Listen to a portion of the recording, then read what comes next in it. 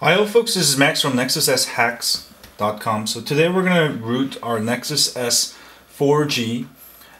This method works on all versions of Nexus S. This is the new guide. Sorry about my older guide, which only worked on the T-Mobile. But the new guide, basically we're going to install drivers. We're going to do the OEM unlock using fastboot. And then we're going to install the recovery, which works on all versions of Nexus S, and then we're gonna zip the super user files to your Nexus S. You won't lose anything using this method. You don't have to, do anything like that. So let's go do it. This is the universal guide. So let's go to our computer. Oh, sorry. First, what you want to do is basically let's put it in fastboot. So we're going to turn off our phone. Power down. Power off. Okay. Next, what we're going to do is hit the volume up button, hold it down, and then hit the power button to get into bootloader. Alright, once you get into this bootloader, it'll say fast boot mode at the top. You can see. Now connect your USB cable to your computer. Alright, and it should say, yeah, oh, that should be fine. Once it's connected, let's go to our computer. Let's go to our computer, and you're going to go download Nexus S root new.zip. It will have all the files you need there. Basically, what we're going to do is, this also works on Mac, Linux, or Windows. For Linux or Mac, you just have to use, instead of ADB, change that with /adb-linux. And also for fastboot, actually we're not using ADB. For fastboot, you can just change fastboot to /fastboot-linux. I'll have more, what to type for Linux or Mac in the descriptions below, so please check it. What you're going to do next is make sure your drivers are installed. Go to Start, Control Panel, Hardware and Sound, and open up Device Manager. And if you get something like this here, this is for Windows only, by the way. Linux or Mac, you don't have to install any drivers. If you get something like this and you connected your phone via fastboot, then you have to double click on this and update the driver. And go to the directory where you unzip Nexus S root new.zip. So I'm gonna do that. Oh, actually, let me hit update driver. Here's how you do it. Browse my computer for driver software. And let me pick from a list of device drivers on your computer and say show all devices. This is the best way, that's what I'm telling you. Next. And say have disk, and browse to the directory where you unzipped the Nexus S root new, that one. Alright, and then go to USB driver, and then just hit Android win USB.inf, I think, and hit OK. And you should get 3 of these. Pick the Android ADB interface. Right, next. And you might get an error, just say yes. And just say install driver anyways. If it all goes right and you get a little ADB sign there, then that means you are ready to go and your drivers are installed. Alright, so it has successfully installed. And if you got to this part, congratulations. That's actually the hardest part about rooting.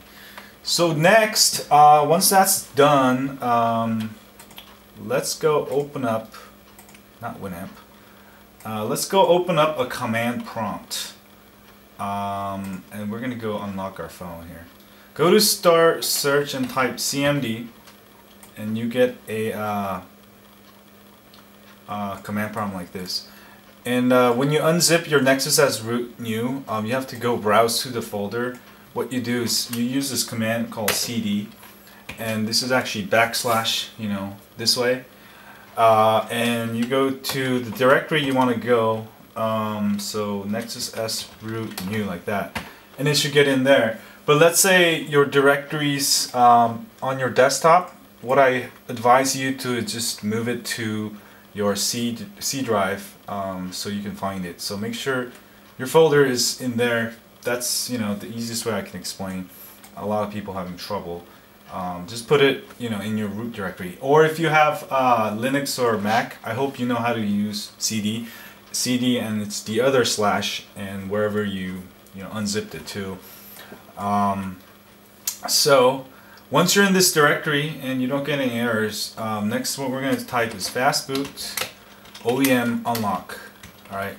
And for those of you on Mac or Linux, it's /fastboot -Linux like this, or Mac like this. Alright, but for Windows it's like that. And we're going to type enter, and we should be getting, sorry, my phone's tangled with my camera here. We should be getting something here, so I'm going to type that and enter. Voila, so it says unlock bootloader, say yes. You can always lock it back to factory, and then hit the power button, unlock bootloader. Alright, so that pretty much unlocks your bootloader. Next what we're going to do is flash the Clockwork Mod recovery. So what we're going to type is fastboot space flash space recovery space recovery 3101.img. This will basically flash Clockwork recovery into your Nexus S or Nexus S 4G, completely harmless. It doesn't do anything but get you recovery. And enter, and then it should be successful. And then we can go to our phone. Actually, I'll just do it on the screen here. Let's see. Let's go to our phone, and what we're going to go is go down to, use the volume down, go down to recovery, and press the power button here. And you should be booting into recovery with the logo, and this should work on all Nexus S's. And you should get this orange menu. Then this is all you need. And what you're going to do is go down to mounts and storage, alright, and we're going to copy over the superuser.zip file so we can zip it. You can also reboot your phone and connect it as disk drive, but this is simpler since we're already in here. Go to mounts and storage and hit the power button, and go to mount USB storage and hit the power button. Alright, and let's go back to our computer, and it should pop up as a disk drive. So I've got it popped up here. So it's right there. That's the E drive. And what we're gonna do, oh sorry, can't see. What we're gonna do is copy over this file, right click copy, and we're just gonna copy it into the E drive and paste. And that should take no time. And as you can see, I have superuser.zip. So let's go back to our phone, and we're gonna zip the superuser file. Go back and hit the power button. Go back and hit the power button. And install zip from SD card and hit the power button.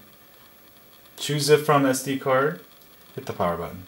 Superuser.zip, select that, hit the power button. Say yes, install superuser.zip, hit the power button.